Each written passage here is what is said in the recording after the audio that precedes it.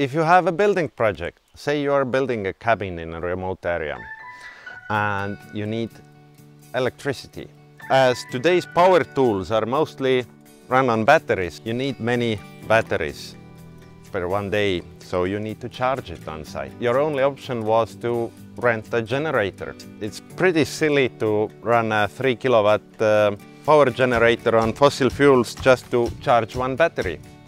So much better option is Bluetti battery bank, which gives you 220 volts from the back or 12 volts from the front, and it has 2.4 kilowatt hours of power stored inside, so you can charge your battery many times. You can just have it in your trunk with a charger connected to it and just charge your batteries.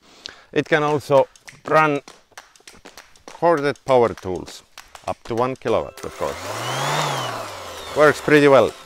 Once you're finished with your building project, you can use the same device to actually power your cabin or appliances in there. TV, fridge, again, total power consumption up to 1 kilowatt. Actually, this is another battery bank which you can charge at home from outlet, but you can also charge it on site using this solar panel, foldable solar panel. So you just put it on the sun and you have cords over there to connect it to your battery bank and just charge it. It's 200 watts, so it takes quite a while to charge it from 0 to 100%, but it works. I've tried it.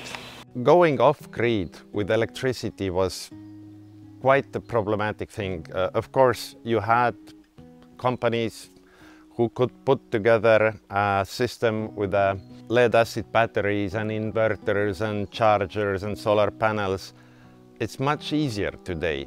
If you already have your cabin in the woods, you can bring your electricity with you when visiting the cabin.